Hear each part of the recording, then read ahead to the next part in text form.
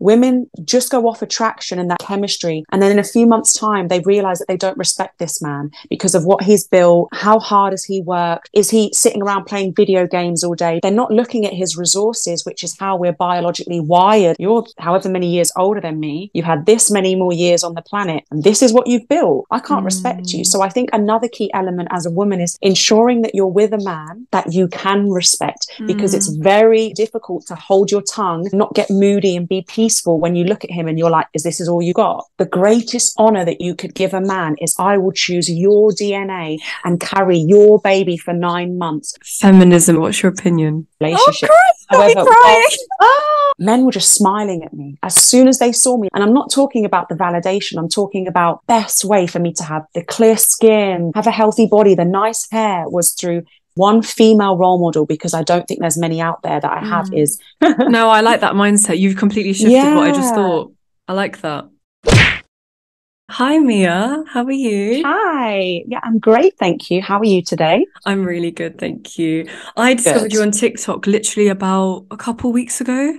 And there's this one video that, it came up on my For You page, and it was actually, we'll talk about it later on, but that video I really needed because I was feeling really nervous about some sort of stuff in my life, and that video that you put out really reassured me.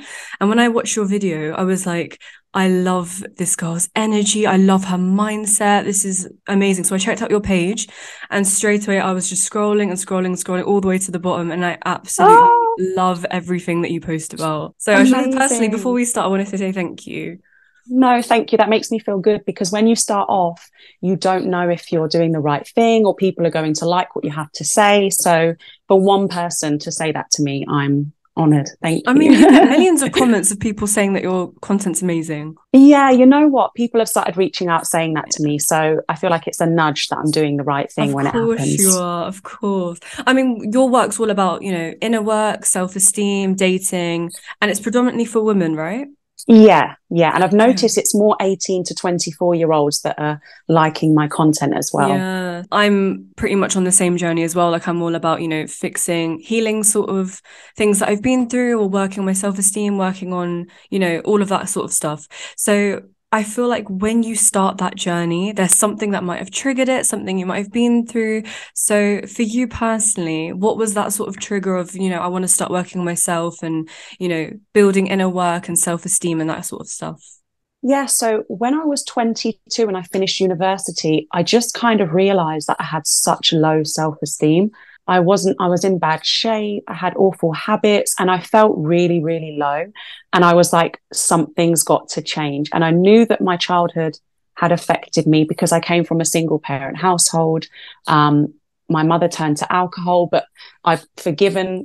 And I think that's a massive part of the journey. You've got to forgive what happened in your childhood. So I didn't know what to do, but I was actually going to make a TikTok about this. I knew I just needed to escape, and I became an au pair. So I moved to the north of Spain with a Spanish family where I didn't know anyone. I didn't know the language. I was on my own, isolated. And I was going to say to some young girls, being an au pair is such a great way to reflect, do some inner work, even the life experiences that it gives you. So I moved to Spain on my own, and I started some intense inner work because I was in a completely new environment. I started meditating. I started getting into the gym. I went to language school. I started journaling, reading about self-improvement. And that's when I feel like I really, really started to change my identity, really. Oh my God, I didn't know you were an au pair. That's so cool. Yeah. So I learned Spanish. I'm not fluent, but I just feel like that was the best thing that I did for myself. I look back and I'm like, I really started my life at 22, breaking those old habits and becoming the woman that I envision myself to be. I think change is more difficult when you don't change your environment. And that's why I would say to young girls, if you're stuck, you don't know what to do, being an au pair, and if you get on well with the family like I did, because I was with them for 2 years, we're so close now. I am forever grateful for them hosting me, because they don't even realize how much it changed my life. Oh, that's beautiful. Yeah. Oh my God. What made you think to do that? Was there a website or I don't know, like an advertisement that you saw? I actually had an au pair when I was younger, so I always knew about it from Czech Republic.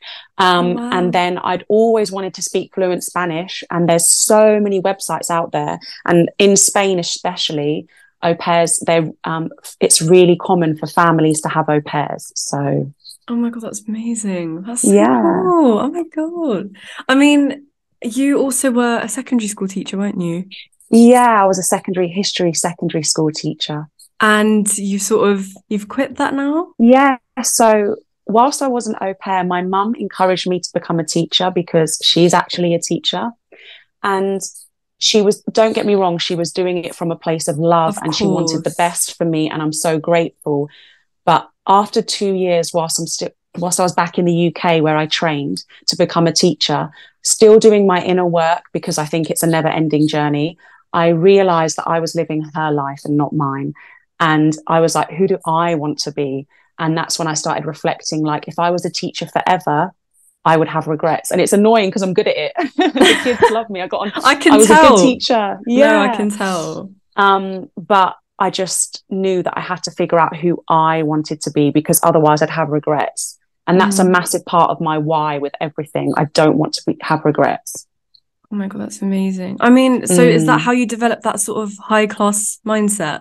Because there was a video that you put up on TikTok, I think it was like a 2-part one, and you put up sort of 6 different things that sort of constitutes a high value, high class mindset for anybody. And I kind of want to talk and delve into each one of those. So the first one Yeah. is obviously, I mean, I'll quickly list them out. So you've got victim mindset, you've got emotional control, fitness and nutrition, and then sort of relationships and dating. So, being able to intelligently choose who you keep around you and sort of know when to walk away, that sort of stuff. Being disciplined. And then, education. So whether that's, building healthy habits, reading books, that sort of stuff. So if we want to start with victim mindset, because I have dealt with this quite a lot, I'm not going to lie, like taking accountability, that sort of stuff. I think on your journey, when you realize something needs to change, victim mindset is the first stage that you're in. Because I had that in my early 20s. I was angry with my dad, angry with my mum. It's your fault. It's your fault. I'm like this. It's your fault. I'm insecure. And I actually think before you invest in coaching, I think counseling and looking back is the right way because I had counseling for an extensive period of time and I had to forgive my parents and I had to realize I'm an adult now. How I behave is my responsibility, nobody else's. So I think that victim mindset is where you're blaming everybody else for your issues, and it's valid. Things that happened in your childhood were unfortunate that they happened to you, and it wasn't your fault. But a quote that really helped me understand this, and I'm sorry, it's got a swear word in it. Is that That's okay? all right. Yeah, that's all right. Yeah. The quote that really helped me get over it with your parents is that was their shit, not mine. You don't have to personalize it. And I think once you realize, another quote is your parents were just doing the best with the consciousness they had at the time. Yeah. So I think the first thing is getting out of that victim mindset where you have to take accountability. Like you said, you're an adult now, it's your life. You've got to forgive and move on. And I think forgiving is really the biggest part because if Yeah. you don't do that, you're just stuck. 100%. I've actually talked about that in previous episodes about the forgiving part as well, because a Yeah. lot of the time, I'm so proud of my journey and how much I've grown and all that sort of stuff. But I get very angry at who I was a year or two ago. Why would you put up with that? What's wrong with you? Like a lot of anger. But then I realized, why am I holding that hatred in my heart? And if, I wouldn't speak to 5-year-old me like that. So why would I speak to somebody Yeah. who I was last year like that? Do you know what I mean? She needs love. And I also saw another quote. I forgot what it's along the lines of, but it's basically about, stop being angry with your younger self. Like she needs love too. Like you should be proud of the journey that you've come on and, you're going to hold that sort of negative energy. It's going to lower your frequency and everything. No, definitely. I've looked into that as well because essentially it's shame. It's the Yeah. feeling of shame. And I think that's one thing people really battle with on their level up journey because I had the exact same thing. I was shameful of the person that I was and how I wasn't like the woman I am now.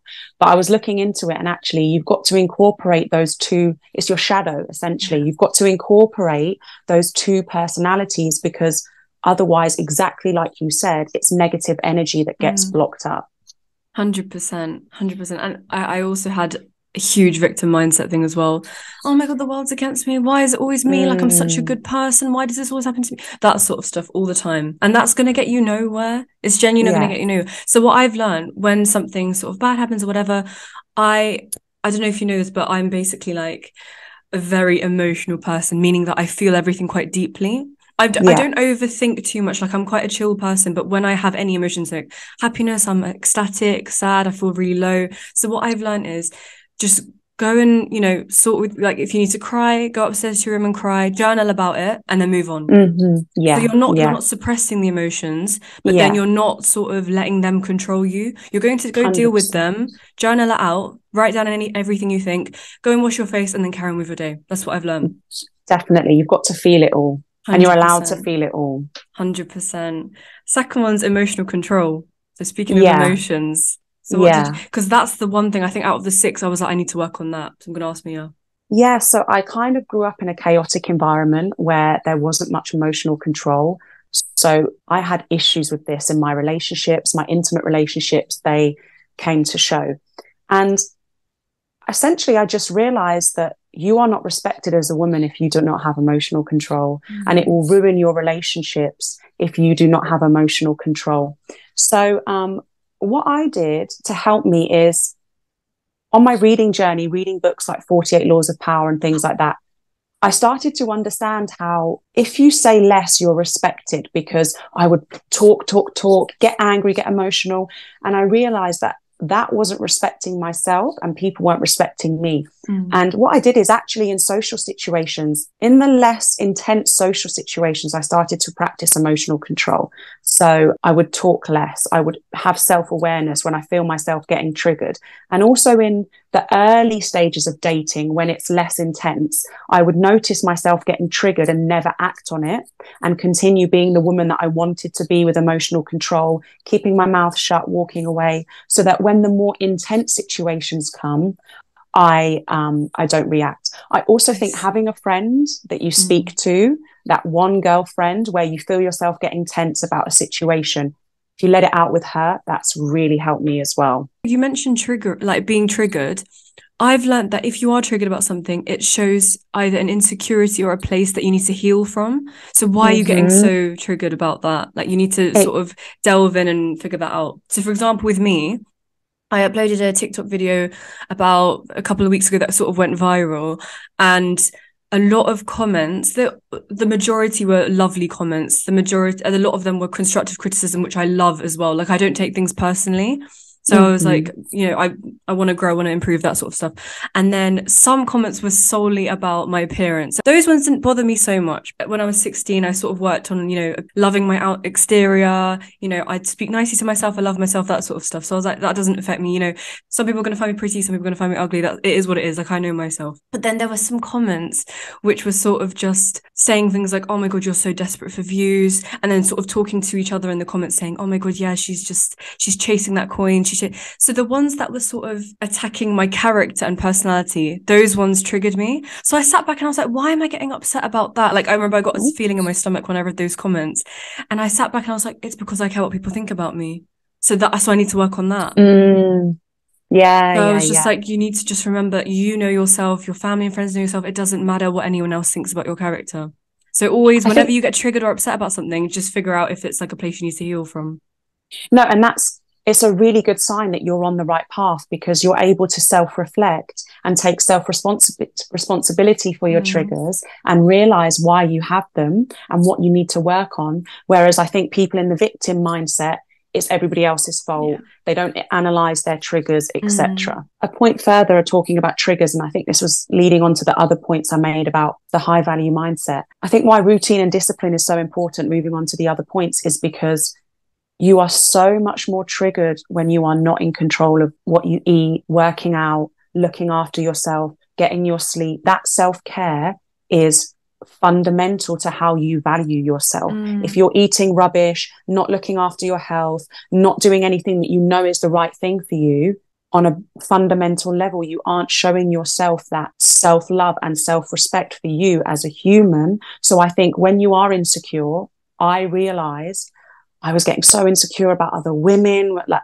with my ex-partner. And I realized it's because I wasn't showing up every day, making myself into the best woman I could be through my self-care. And once every day I built those solid habits, looking after myself, those insecurities vanished and I Oh my don't God, get I love insecure about that. other women. Yeah, I think I that's love that. really important. And I need to speak about it a bit more on my TikTok, to be Oh my God, honest. definitely do. Yeah. Basically what you said about how, being in control, don't sort of engaging in negative behavior. I didn't actually respond to any of the negativity at all. I was Yeah. like, just leave it. Because it's going to lower my frequency and make me, I read a quote, or I think it was, do you know who the Wizard Liz is? Oh, Yes, I've you'll love seen it. Yeah, her. of Yeah. course. She's amazing. So she said something like, never respond to a negative comment, because what happens is you gain their negative energy and then they take away your positive energy. So then you Mm-hmm. really, and I've thought about it and I was like, times in the past where I have sort of engaged in negative energy instead of just walking away, I have felt low the rest of the day. And I have Yeah, had yeah, that yeah, sort of yeah. energy. So yeah, that's so important. But yeah, with discipline and routine, this was one of the things that I admired so much about you, like on your TikTok. You used to wake up at 4 a.m. in the morning to go to the gym Yeah. before your 9 to 5. The video that sort of Mm-hmm. came up in my For You page, it was basically about the girls who are starting your 9 to 5, like see it as whether it's your long-term thing, short-term thing, whatever, rather than getting low about it and realizing you don't have enough time or whatever it is, you have the same schedule every single day. So take it to your advantage. And you used to say you used to wake up at 4 a.m. in the morning to go to the gym. And there was also a TikTok video where you said, because you took those steps to wake up at 4 a.m. and go to the gym or whatever, now you have grown into like the most confident version of yourself because you put that time in back then and it's all paid off now. Mm-hmm. Mm-hmm. Definitely. That's the thing about, exactly like I said in that video, people can get down about the fact that they're in this 9 to 5 and it's not where they want to be. But looking back on my journey, advice for the younger girls, like when I look back, that was the best time for me to build those solid habits and routines because you eat at the same time every day. You have breaks and lunches at the same time every day for you to eat. So I really use my 9 to 5 to build those solid routines. I think, don't get me wrong, it is monotonous and people forget that discipline is monotonous and it can be boring. However, if you use it to your advantage, you can go so far. Even just thinking, who do I want to be in 3 months' time, knowing I'm in this 9 to 5, doing these same habits every single day, compounding them over time, it's a really good position to be in. How did you build that discipline? Yeah, so people ask me this a lot, and I've started training some girls from TikTok, and I think your why has to be really strong. So for me personally, when I realized I was insecure to other women, I was like, I need to get my body in the best shape to help me with my levels of security. So I think for me, a massive why was I wanted to look good, whether that's vanity or to some people. However, I do think as a woman, if you want to be a certain kind of woman, that is important, looking after your body, showing how you care for your body. So for me, once I saw the effects of having my body in the best shape, it gave me so much confidence. Nothing could make me stop going to the gym. That's it. So And your your why figure's needs to be, insane. Your figure is thanks. amazing. It's so Oh, amazing. thank you. Your why has to be so strong. So you want to feel confident. And also for me, like I said, a big why is I don't want any regrets. Because already when you're Mm. getting, already at the age of 27, I'm starting to look back on things like, oh, I could have done that differently. So I can imagine when you get to those elderly years, the weight of regrets could be so strong. And I don't want that. I Have you don't. seen that quote where it's like, if you're too worried about the price of winning, then wait until you get the bill from regret? Yes, yes. And I actually saw this from, I always say his name wrong, and the kids used to laugh at me. Jeff Bezos, did I say it right? Yeah, Jeff Yeah. Bezos, yeah. Yeah, Bezos, yeah. He always talks about regret with like with Mm. why he's done what he has done. I've seen him on panels and he's talked about I do not want to be 80 and have regrets. And that really Mm. stuck with me because exactly like the quote you said. Yeah. Yeah, and even with the whole looking good thing, I have found such a difference when you sort of take time into your appearance in the morning. Isn't it such a big difference? Yeah. Because the Yeah. whole when you look good, you feel good. When you feel good, you do good. That's such a big thing. I found such a difference when, I used to study wearing just joggers and like old t-shirts or whatever and messy hair and whatever, to like now when I sort of put in a little bit of effort in the mornings. It's made such a difference with productivity, with just confidence and everything. Yeah, I've actually spoke about this on my TikTok, and some people might think it's extra, but when I go out into town, into running errands and stuff like that, I will really dress up. I will wear heels, I will wear skirts, dresses. And the thing is, like, it's a sad truth about human psychology, but it is what it is. When you look better, you get treated better, Yeah, and true. you feel more confident. You're showing to the world that you care about yourself. And I think taking that time to step out, always looking your best. I mean, so I work at Reese, the fashion store, part Oh, time. Do you nice. know? Yeah. Yeah. Yeah. And I got the job because I walked in there and I was dressed up in my heels and a dress, and they said they Amazing. had part-time work. So you never ever know what opportunities you're going to get from showing the world that you care about yourself. And I Yeah. think I've noticed British society is going a lot more like American, where you look around and people don't really care about how they look. People are just kind of shoving on whatever and going out however. So you're at even more of an advantage now if you show the world that you care about how you appear, Mm, because not many people are. If you think about that's like the my thing. grandparents' generation, my grandma still now, she does not leave the house without any lipstick or anything, Oh, because bless her. that generation had so much more pride in how they looked, how they carried themselves. And I Mm. think we're losing that a little bit in this generation. 100% exactly what you said. Like when you do put that effort in, you are going to stand out. And like men are going to be like, oh my God, women don't really dress like this anymore, whatever it is. Did you Mm. see that video? I forgot what her name is, but she sort of wore old money aesthetic. So she was literally just wearing a black bodycon dress, heels, a Chanel bag, and like a hat. And she was just walking through the street, and you could see how different and how amazingly she stood out. It wasn't even just her clothes, just the way she was walking and everything, and everybody else was so dressed down. I was like, we've lost the whole, putting effort Yes. into how you look. I say to my friends, I'm like, go outside and look at the colors that people are wearing. Now, don't get me wrong, I do sometimes wear black and things like that. But when you look around, everyone is in grey, black, and denim jeans. Yeah, That's it. You don't see any beautiful colors, vibrant outfits. It's really rare to see that. 100%. You know the heels thing. I've always wanted to do it. That's the one thing I'm like, oh my God, nobody wears heels. Like I'm really worried about it. I mean, I don't know if it's like I need to perfect my walk or whatever it is, but I love that you do. I respect it so much. I Yeah, love no, I it. always wear my heels when I'm not at Amazing. work walking around. Yeah, just How tall are practice, you? practice. I am 5'5", so about Okay, so we're five similar seven when height. I've got my heels. Yeah, Yeah, yeah, yeah. Oh my God, amazing. I love that. Yeah, I need to yeah. practice my walk. Yeah, just keep wearing them and practice, practice, practice. But do it as an experiment. Start wearing your heels, start wearing the skirts, the dresses, and see how differently you get treated and you feel better about yourself. So true. Oh yeah, with the color thing, I have found such a difference when I've worn brighter colors compared to black. Like I Mm-hmm. always used to wear black, and my Mm-hmm. dad always used to be like, he was like, "You're young, like wear color, like Yeah. colors are a reflection of happiness and stuff like that." And I'd be like, "Dad, what like?" And then I found a difference when I wear white and lighter colors.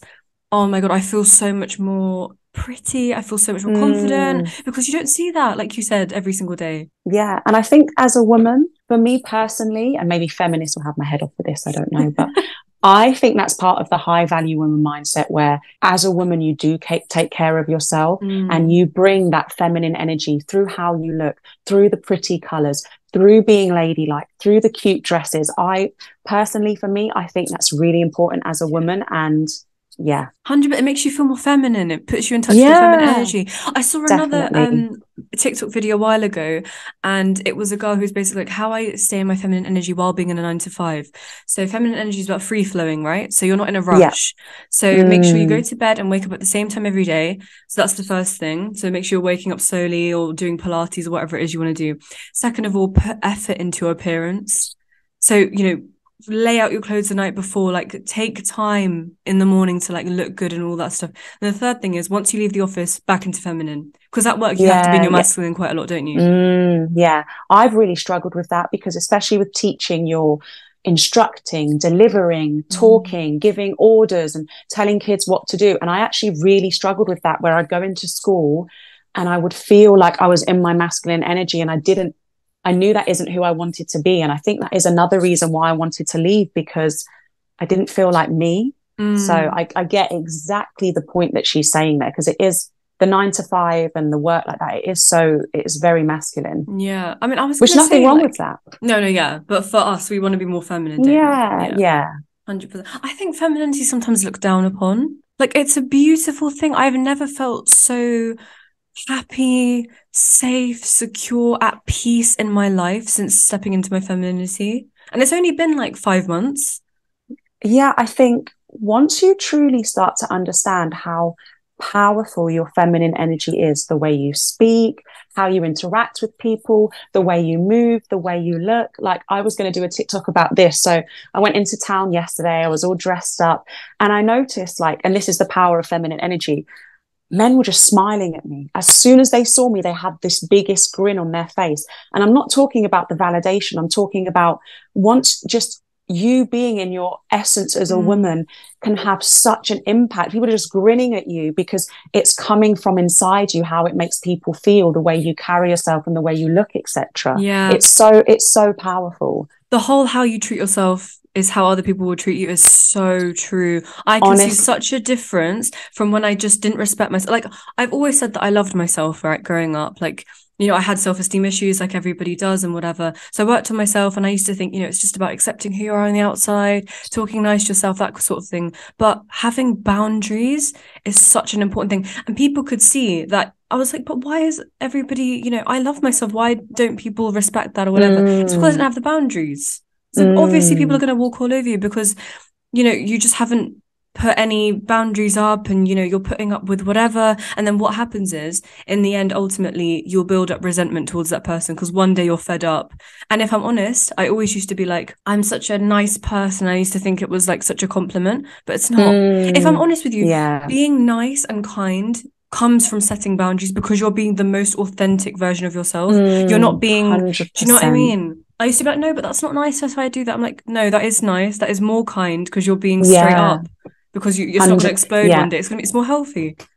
Yeah, and you're not messing anybody around because from the get-go, you're stating that was, so from the age of 25 to 26, I'd say that year, that was my biggest inner work. And I always remembered that quote, people feel how you feel about yourself. And I would get disrespected at work. People would talk rudely to me. And once I realized that I was changing my energy upon people walking in the room, and the biggest realization I had was, no, I walk into a room and I feel my inner self, I feel my inner energy, and I respect myself through my energy. By dominating my own energy, the disrespect stopped like that. And it was such a big realization for me that you don't change to the energy in the room, you bring your own energy into the room changes to you. I love that so much. There's a really good YouTube, I can't take credit for it. I used to watch his channel so much. What's his name? And he's got blonde hair and he's got like 1.2 million followers. Oh, I'll have to let you know, but I am crediting someone. His name's, I can't remember, Aaron or something. He really, really talks about that, the inner energy and dominating your own energy and the internal validation that you give yourself. I really learned that so much from him. I love that. That's something I'm going to work on then, because if I'm stepping into a room and, you know, whether someone's had an argument or there's some sort of tension going on, I feed off of that so much. Whereas I think I need to sort of picture a bubble around me and just realize, you know, nothing can get in. Sorry, just reminded me what I was going to say. That's what he calls it. He calls it your frame. We all have a frame, and you have to stay in your own frame by controlling your energy, standing tall, standing proud, feeling your body, because that's how you do it. You feel into your body rather than becoming anxious because you're picking up on everybody else's energies. What's the first step to work on that? Meditate so you can feel your body. Oh my God, yes. Yeah. Do you meditate? Yeah. You know, I started it, I think it was just after Christmas. I was like, that's going to be my New Year's resolution. I have been slacking for about 2 weeks. Yeah. And I think I've sort of noticed these or whatever coming back, but it's just been the best thing that's ever happened. I am so in control of emotions. I'm so in control of just my energy and my peace. Like, I prioritize my peace now. That's the number one thing. Yeah. When did you start meditating? When I was in Spain, so when I was 22. Now, don't get me wrong, it's ebbs and flows. I've fallen off. However, I meditate morning and night, 10 minutes, and it just keeps me so grounded, and it allows you to feel your inner energy. And that's one way I would say to do it. If you meditate, you feel your own body. So then when you're out there in the world, you can bring your energy back to your own body because you do it. I think I want to move on to fitness and nutrition because this is something I think everybody has their sort of like little weakness. I don't know. So mine has always been sugar, and I've always had quite a like high metabolism. I'm very energetic. I'm always moving around. I love working out, all that sort of stuff. That's my one thing, especially when it comes to leading up to my period. Because I don't know if many people know this. We don't get taught about this in school. We have 4 phases of our cycle. Yeah. So there are some you really phases, crave sugar, oh, don't you, the 100%. day before? Me too. The day before, always. Like, so I wanted to ask you about discipline with food and nutrition. What made you like, I know you said about how your why. What about with food? I've always, as long as I can remember, I feel like might have been my past life or something. I've always been fascinated with like health. And once I started to do the research, like buying books about actually the vitamins and minerals you need and what they do to your body, started learning about how bad this food is for us. It's the causes of cancer and things like that. Slowly, I put myself off it. Now, don't get me wrong. Like, for example, I had my period and I got through a whole packet of digestives the other day, the chocolate ones. I do still have weaknesses, but once I realized and I did my research on how bad the food is for you, kind of it put me off it in a way. And then it's just habit building. So when I'm out, if the food's from a packet, I just don't eat it. So I have to meal prep because it isn't food that's natural or from God. So if it's not natural and it's in a packet, I just don't eat it. And once you have that rule, it just becomes your identity. No, I love that. I've heard about this. Yeah. I've had loads of like I think our TikTok for you page is probably similar because we're into the similar sort of stuff. But yeah, there's a lot of stuff where it's like if it's in a packet, don't get it because they've stuffed it with chemicals or whatever it is. If it's usually, by itself on a rack, then that's absolutely fine. But well, it's better than in a packet. But yeah, 100%. I just think... Yeah, I think what's helped me as well, and you might have seen I did a video about this, and maybe I didn't deliver it the best way because that's what the lady said, but if we do care about our appearance as women, the best way to have a good appearance is through health. Yeah. And I think I see lots of women that are doing, no shade, but lots of procedures. You can see they've had loads done to their face, but then they're overweight from eating too much, or you can see that they're not looking after themselves properly, and that they're just eating junk food all the time. And I realized that the best way for me to have the clear skin, have a healthy body, the nice hair was through getting expensive vitamins and minerals and looking after my health from the inside. And so that's also helped me with cutting out junk food because I'm like, you're not going to help me look good. Got you. I think there was a TikTok video of a girl and she was just like, every sort of decision I make now is like, is it going to make me hot or is it going to make me rich? And if the answer is no, I'm not going to do it. Yeah. And I was just like, oh my God. That. So I was there the other day and I was like, I wanted like extra biscuits or whatever. And I was just like, is it going to make me hot? No. Put it away. That's such a good idea. It's so good. It's so good. Love that. You mentioned feminism a while ago. What's your opinion? I think that it's actually put women in a worse situation in the sense as, don't get me wrong, I think things needed to change. And I look at my grandma and my granddad, and I know all relationships weren't like that, but how he used to speak down to her, she wasn't allowed friends. She wasn't allowed to go out, and you never answer back. And I think in that sense, things needed to change in the relationships between men and women. But when I see women at school that are teachers that are like 7 months pregnant and they've got the stress of teaching and they're going 50-50, and to know that they're going 50-50 and carrying a baby, I just feel like... And then doing all the housework as well. Exactly. It's actually more oppression. And I think we need men. Like, I've tried to focus on having a really strong network of men, not even men that I'm intimately involved with, but knowing that if something's happened to my car or something's broken, or they can find me someone to help fix something, or they can do something for me. We need men so much that I think that's my opinion there. I'm not going to get into a relationship that's 50-50. I wouldn't do that. No.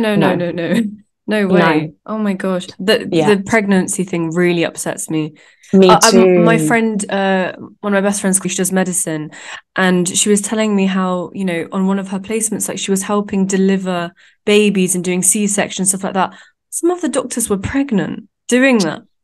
The stress that puts on your body, and that goes into your child. And I think so I'm quite strong-minded on the fact that I would not have a child without being married, because that's what happened in my so my mother was essentially a baby mama, and I just looked at that and I would never do that. And I think what's helped me realize is the honor that you give to a man. And this is actually, I learned this from the Universe Guru. Have you seen her? I think Yes, you'd love her. I Oh love my her. gosh. I I love have done her. so much inner work from her. Oh, And she amazing. really made me realize this. Like, the greatest honor that you could give a man is, I will choose your DNA and carry your baby for 9 months. My body will change everything that I will go through. And you're going to do that for a man that won't even marry you and you've known for 7 months. Like, no, it's the greatest honor you can give as a woman. Beautiful. So that's what I think about, the women working whilst they're pregnant and stuff like that. It's just, yeah. It's really sad. It's so sad, like the stress and all that stuff. But yeah, when you said about how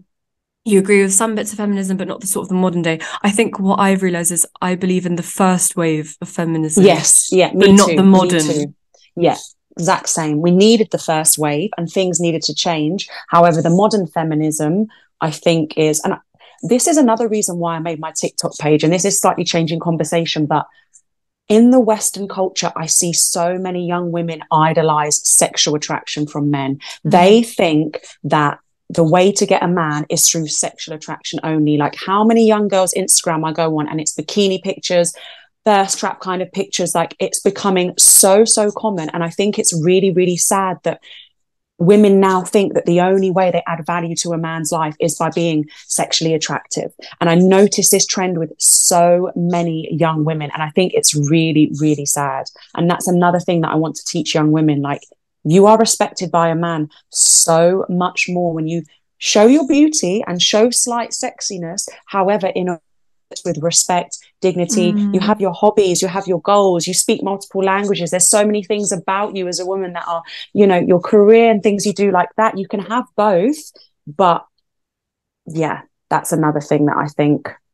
No, feminine, I don't know if it is feminism saying, my body, my choice, I can do what I want, but I think that's quite disastrous for young women as well, because I see it at school. I see year sevens like twerking to like Cardi B and things like that. And they've got this idea, and Cardi B's that I don't cook, I don't clean. Young girls really think that it's just about being sexualized and things like that. And I really don't like that in the Western culture. Do you know what else it is? What really upsets me about that as well? I feel like men have become so immune to that as well. Like immune to the female body. And what I love about us women is that we can get a man, weak with our bodies and, sexual energy and that sort of stuff. And now it's just become so like they're immune to it. So now if I were to, get naked for my man or whatever, he sees that all the time. So what's the point? Yes. Do you know what I mean? Yes. So I feel like in a way, they might think it's an empowering, but it's actually taken the power away from us. Low-key. 100%. Do you know what I mean? You know what I've realized? On my journey, and this is another point where I talk about we're at an advantage if you're a feminine woman and you don't see many colors and things like that, and how people take care of themselves. There are lots of men who are desperate for a woman that is like that, conducts herself in a proper way, but is also beautiful, elegant, classy, sexy. Because not many women are doing that. When you are like that, you stand out. I see. And that's the DMs I get, I'll be honest. Men DM me like, oh, wow, you're a proper woman. You carry yourself so well. I started a new teaching job, and one of the men said to me, you're so elegant. As soon as I saw you, I knew you were elegant. So I think that we're at an advantage because so many women aren't behaving like that, and men are craving that from women. It puts us in an advantage. No, I like that mindset. You've completely shifted what I just thought. I like that. Definitely. So no, you go. Sorry, carry on. No, you go. No, so I was just going to say, actually, be proud of being that woman because they're becoming more scarce. So your value is increasing because there are not many women that are conducting themselves with class, with elegance, with dignity, etc. Do you know what's crazy is like when I sort of started to be a bit more classy and elegant, all that sort of stuff, my confidence went up. It's just an energy shift. It's a huge energy shift. Do you know who Anna Bay is? Anna Bay. Oh, you're like elegant. Yeah. She's great. And you know what I really like as well is I think we see a lot of these women that have leveled up, and we only see the end result. And there's a few women I've seen, like I really love, and I actually want to do a video because what I used to look like compared to now, I think it helps when people see the level up journey, because they just see the end result and think, oh, I can't get to that. But I love with Anna Bay, did you see her videos where she showed when she was smoking, drinking, overweight, what she used to look like? And I think that transparency is so important for this community, 100%. because it makes us realize, no, I can do this, and we do change, and change is okay. There was an old version, like we were talking about with the shame. We think that we see these leveled up people and that's how they've always been, but they haven't. No, but I love that. Like, that was just a luck thing, because that was on a TV show. And so that was recorded. Oh my God, that was amazing. And it made me feel a lot better. I'm not going to lie, because it just showed, like, I remember when that video came out, I've been following her for a while, and that video came out, all of her followers, all of us, we were shocked. We were like, was that really you? Yeah. But it instilled a confidence, because we were like, oh my God, I can change as well. Yes, that's amazing. 100%. Oh my God, that's amazing. Yeah, the next thing I want to talk about is relationships and dating. Relationships meaning friendships, the girls you have around you, like people you surround yourself with, and how important that is and how much that affects your life, especially on your level up journey. Yeah, I think so. I went through a period where I felt isolated from some of my friends back home, because I realized that I was developing, growing, and I felt different. So I cut a few people off, and then I had about 2 years where I had no friends, and because I live in a different city from where I'm originally from, right? And we had COVID and things like that, and I remember I was so lonely every weekend. I had nothing to do. However, whether it was meant to happen because of the inner work I was doing, I've now got 3 or 4 friends that have the exact same values as me. All we talk about is leveling up, being better women, and I think it's so important. And my heart goes for those girls that don't have that yet. But that was me. I didn't have that. However, I think you might have seen I did a TikTok about it. So what I would do is, you can go on dates easy if you're in a city with no friends. You just download Hinge, and I would get taken to like the expensive, fancy, nice restaurants. And I would go into the toilets, and I would speak to the girls, and we'd swap Instagrams. And that's how I met 2 of my friends now, because I got taken to a VIP club area, and there was another girl there. I know, there was another girl there.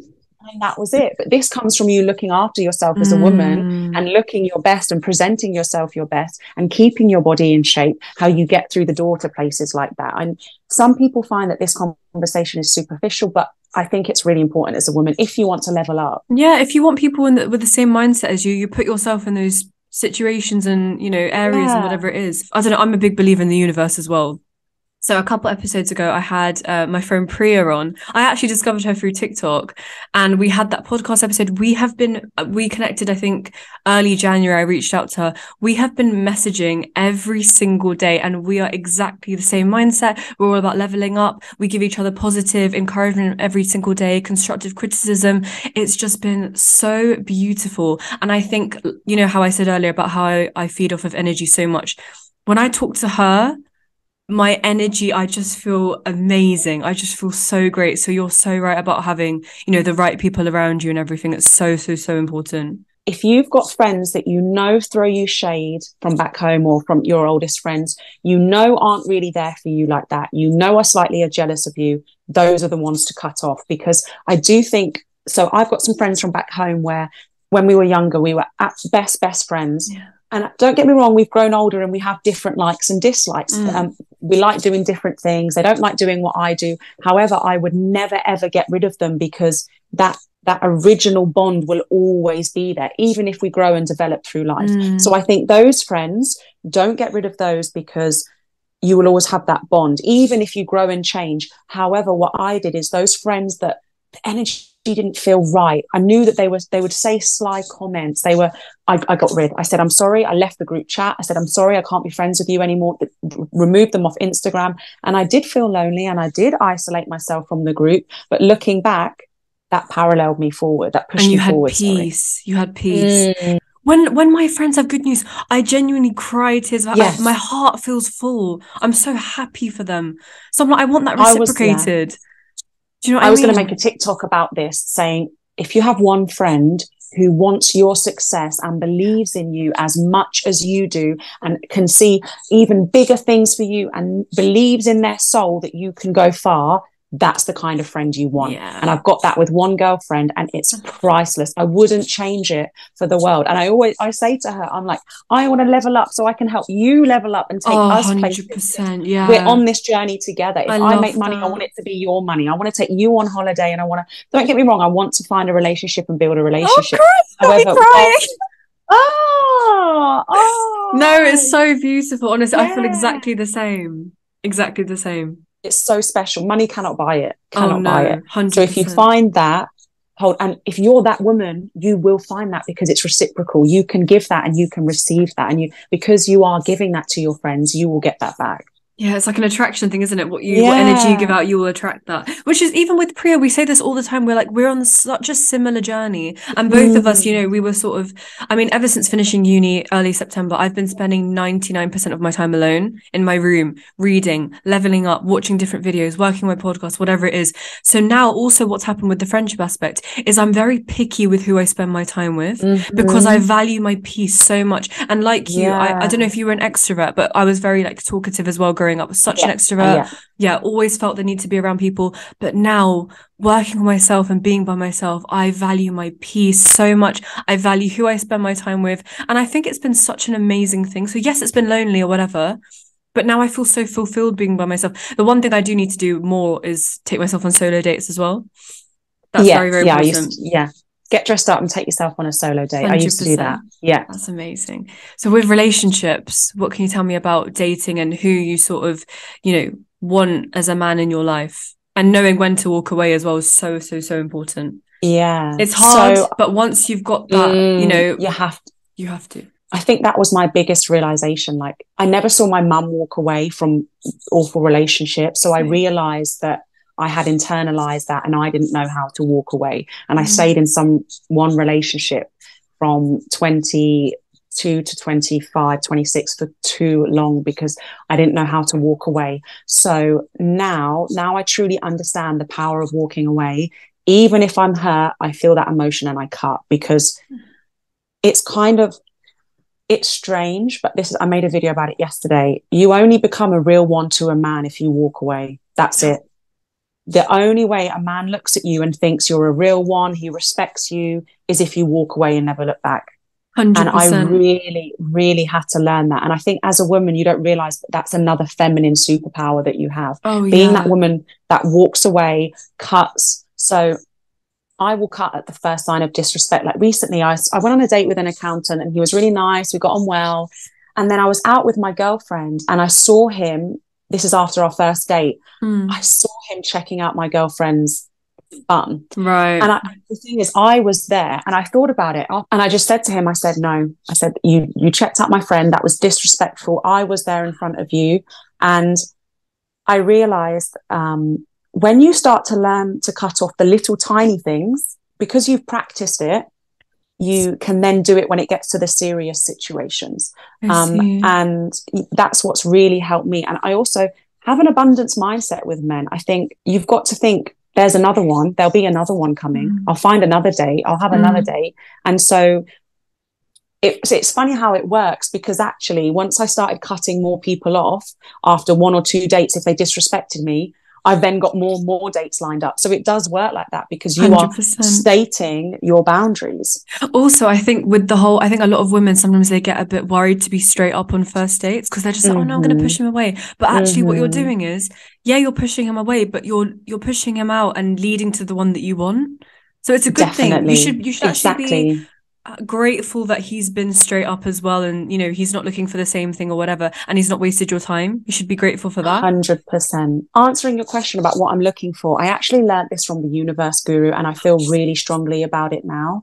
Did you see I know how what you're going to say? The rotational date. Oh yeah, I saw this. I do rotational dating. I do that, but the age gap, I completely get where she's coming from, and I only try to, because I don't know why, I think the universe is testing me. Recently, all men close to my age, 27, 28, are trying to date me, but I will go for it. She says 7 to 10 years, doesn't she? So mid-30s and up. I have gone on dates over the 10 years, but I think I completely get it. Makes sense. The age gap makes sense. So I'm looking for a man who's 7 to 10 years or 5 years older than me, mid-30s, and wants to get married and have a family and things like that, and also has to provide.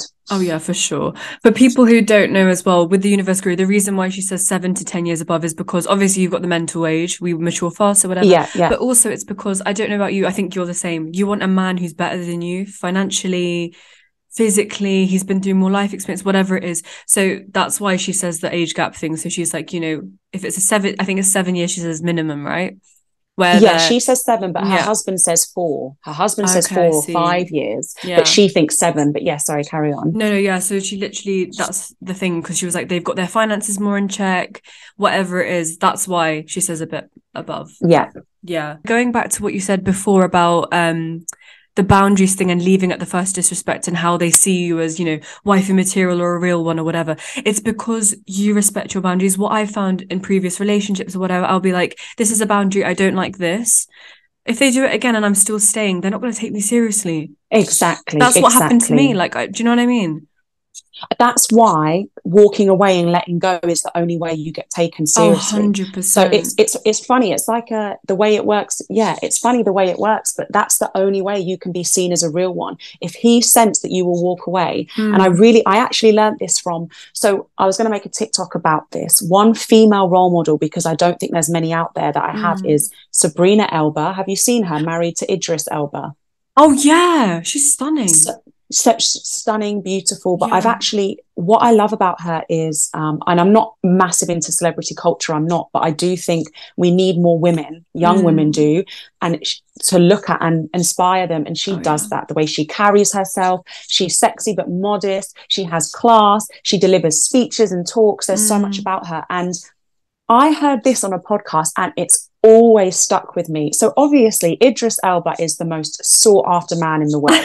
Every woman wants him. He has beautiful women all around him. He could get whoever he wants. And they were doing one of those like talks for Vogue or something where they asked each other questions about, what annoys you, asked each other questions about how well they know each other. And one question was, what annoys Idris the most about Sabrina? And they both started scribbling away, like they knew the answer right away. And they both wrote the same thing immediately. And it was, Sabrina walks away from arguments. And the way this podcaster analysed it was, she basically said, Sabrina is willing to walk away from the most sought after, handsome man in the world. And that's what makes him love her, because she will walk away from him. And that's always stuck with me. Every time they go to argue, she goes, no, I'm not doing it. And she walks away. She doesn't get angry with him. I know. That. So good. But don't you think that comes from both? That comes from her being, confident in herself. But I think that also comes from him because, she doesn't sort of think, actually, no, it comes from her. Because I was going to say, he probably, he's made her feel like, it's only her. He's not looking at other women or whatever. But she respects herself more than if, like you said, the most whatever man walks away or whatever. I don't know. I love that. I think it's definitely her, because if you think about the amount of women that would never walk away from him because it's Idris Elba. Or the lifestyle or whatever it is. Yeah, exactly. So she's willing to know that she will walk away, even if it's Idris Elba. I know. That. So 100%. Good. Do you know who Sadia Psychology is? I feel like you'd love her. Yes, I'll watch her. Great. Yeah. She's great. Yeah, she's good. She's in Dubai, isn't she? Yeah. What I love about her as well is she's got such a balanced view on males and females. I know. Yeah. Like she's not on one side or the other. Like she's not red pilled and she's not like an extreme modern feminist. She's like in the middle and she treats everyone. I love that.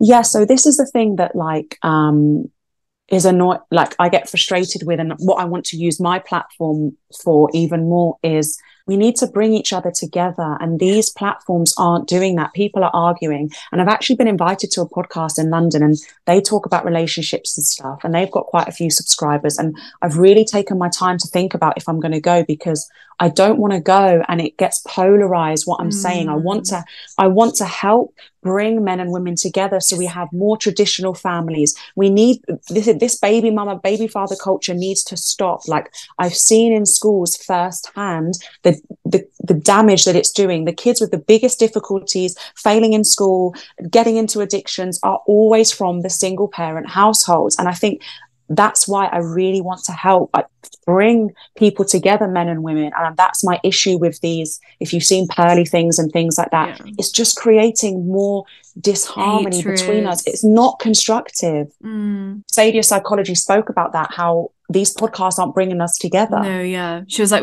I think she was on Just Pearly Things podcast, and she was saying, if we're constantly, if the red pill are constantly bashing women, and if the extreme feminists are constantly bashing men, we're never going to get anywhere.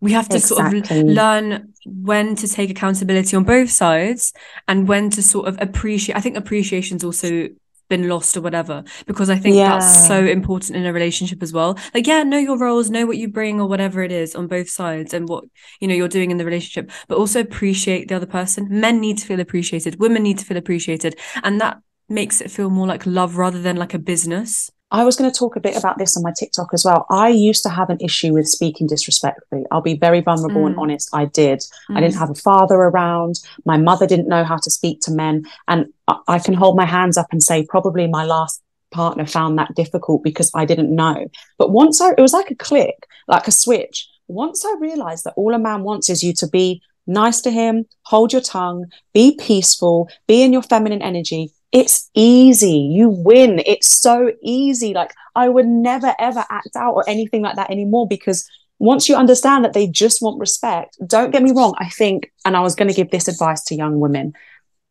in the Western culture, people get together for love. And I think what happens is, and I'm trying to say this in the best way, because people get together for love, women just go off attraction and that chemistry. And then in a few months' time, they realize that they don't respect this man because of what he's built.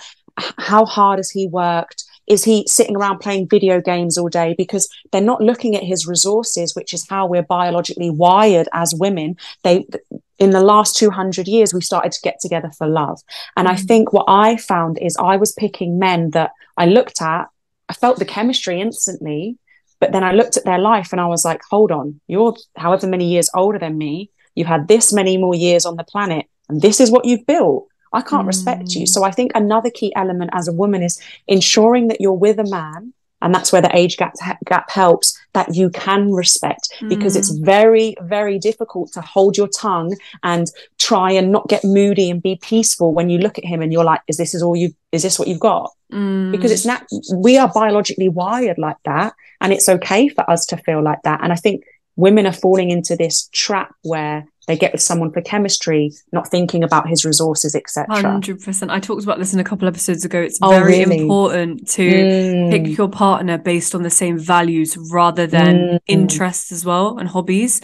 You can you can have chemistry with anyone. You can have banter with anyone. Yeah. But what's going to stick in the long run is your values, where you want to where you want to live, the sort of roles you want in a house, if you want to get married or not, if you want children or not. That's what's important.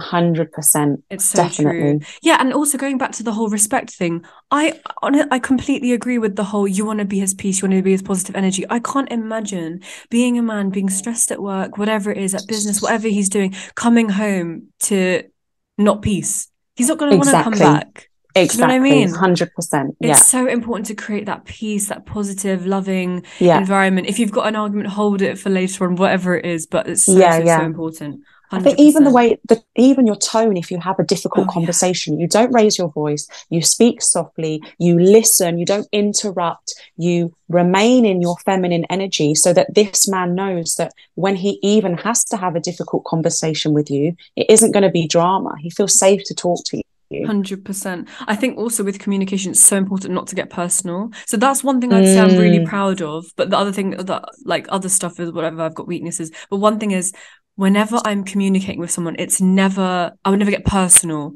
And so I can't tolerate that with me. I'm just like, why don't we just stick to, just being straight up? And I think also just being straight up as well. And like you said, the tone is so important, because men can sense that tone. They can sense when you're being a bit bitchy or whatever it is. Yeah, so true. Definitely. And it makes you not want to engage in the conversation.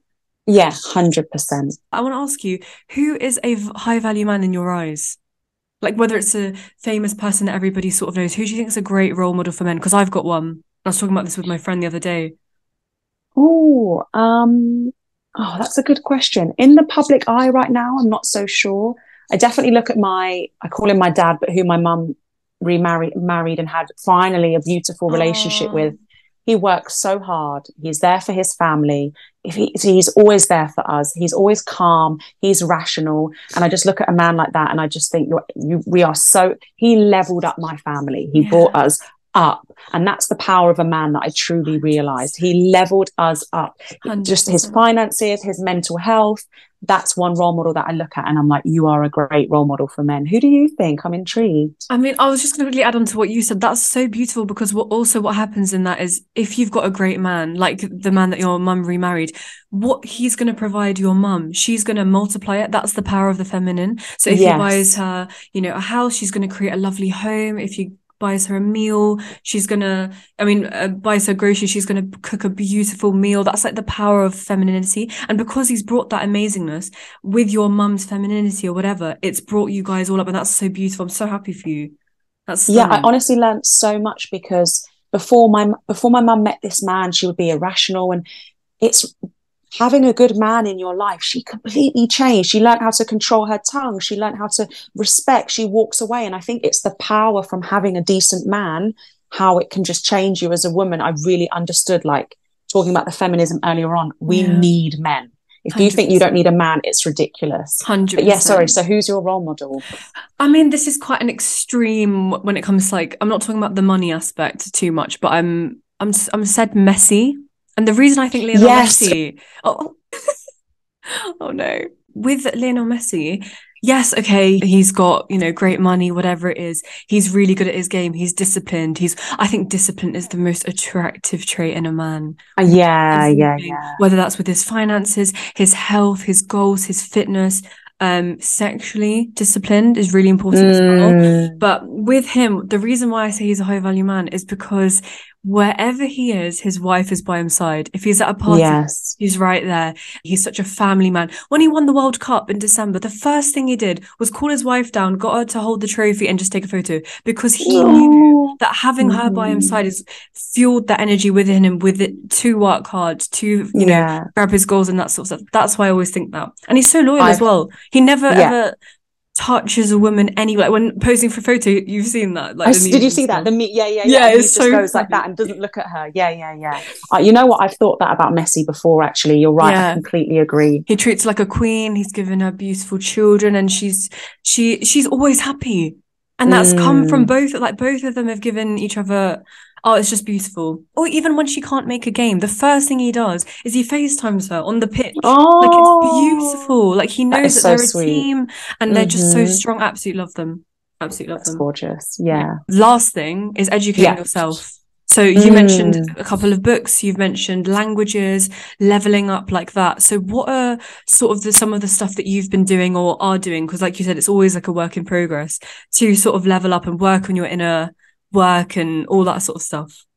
Yeah, I think I saw someone speak about this. I can't remember who on TikTok, but women are kind of being told with, all this feminist talk and stuff.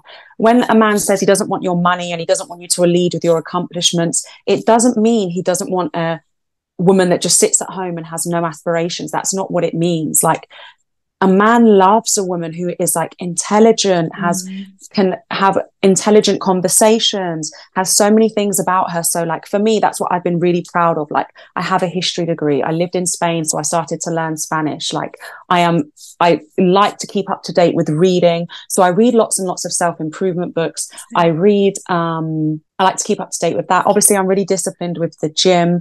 I also have other hobbies and things that I like to do. So I think it's just about making sure that you're a woman that can have those intelligent conversations and there's something more about you than just looks. Yeah. I think also, there's that whole thing about becoming a dream girl. So like you have to be a dream girl for yourself first. I think Michelle Diaz talks about this. You'll love her. I'll send you loads. Yeah, I like her. Yeah. Like her. You know her. She's great. So she's always like, become the dream girl first, because then you're so fulfilled by yourself, and you've got your hobbies and everything that you love, that you will attract what you want, and you're also going to be very picky that way as well, which is also really good for you. Definitely. So important. 100%. What are your top 3 book recommendations? So the first ever one that got me thinking about self-work when I was 22 was The Road Less Traveled. Have you ever heard of it? No, I haven't. It's one of the most famous, it was out from the 1980s. It was one of the most famous self-help books from the 1980s, but how it made me think about my childhood, it made me emotional. So The Road Less Traveled by Scott Peck. Then the books about spirituality and science by, I always get his name wrong, I want to say it's David Hawkins. Have you heard of Map of Consciousness, Power versus Force? Oh yes, I think I have. Yeah, where he scientifically tests the vibration of emotions. Oh, so wow. To become, your emotional state is scientifically proven to change your life. So you have to change your life from the inside through being high vibration. It's scientifically proven that. And then, good question. I think that's what I can say right now. Yeah, those ones. Okay. What about you? I mean, I'm just finished. I mean, Atomic Habits has been great for building discipline and that sort of stuff. I've actually, this is really embarrassing, but I had never read a book since I was 5 years old. Like, I probably read the Gruffalo last or something like that. So on my level up journey, I have literally ordered, I think I've got about 15 books that I need to read on my bookshelf. So it's all of Robert Greene's books, like you mentioned, 48 Laws of Power. Atomic Habits has been great. I just bought another book by Dr. David Schwartz called The Magic of Thinking Big. So that's, I've seen that. I'm so excited for that one. So many, like Why Men Love Bitches. I also bought Steve Harvey's book. That's such a good book. I've got Steve Harvey's book. That's so good. Well, Act Like a Lady, Think Like a Man. Yes. Yeah. I'm so excited to read it. I'm so excited. Yeah, read that. But good. Oh my God, I'm excited. But yeah, that's been like something I've been so looking forward to every day, just like getting into bed, reading my book. Like, it's just so peaceful. And I've already, like, also when you said earlier about the whole walking away from relationships or like working on your passions and reading books, you have this self-esteem. It just shoots up because like you said, you've got stuff about you, you've got knowledge, you've worked on yourself, whatever it is, it just builds your confidence so much. So people think confidence is just about the outside. It's not. No, it's not. And I think that's why I talk about dating and self-esteem on my page, because I realize there's no point dating. Like, dating and self-esteem are actually very, very linked. Like, they're intertwined more than we realize. There's no point you dating if you don't feel like you're working on yourself to get rid of those insecurities and negative habits, because they're just going to show up in your dating life. You'll attract men that you don't, you attract men that think, I bet you don't think you're good enough for. You'll attract men that aren't the best for you. So dating and self-esteem are so intertwined. It's unbelievable. I'm really sorry. I've got work. So I want to keep talking. No, of course you can. I'd love to meet up with you one day, honestly. Yes, we can have some dinner or something. I'm right near You're London. Not far from me. Okay, we're not too far. No, it's about an hour and a half away. I can drive down to you and we can go out for dinner. Yeah, we'll do that. That's so great. Yeah, 100%. We'll sort it out. Yeah, we'll sort it out. Thank you so much. I already feel like my vibration has risen from this chat. Amazing. Like, you've motivated me so much. I feel so happy now. I woke up today feeling a little bit, I don't know, a bit low or whatever. I think it's probably the food I ate yesterday. You're so right about the food. But I feel so great. I feel so motivated. Yeah, me thank too. you so much. I'm happy. So glad we've connected. I know, me too. Me too. And also, we will meet up. 100%. And also with your page as well, I just want to personally say thank you so much for what you're doing. You're changing lives every day. You helped me within the space of a week. So thank you so much. And wish you a beautiful day. And thank you so much for your time. Yes, you too. We will. Okay, I think Mia's iPhone just died, but I just want to say thank you so much to Mia for your time, for sharing your story.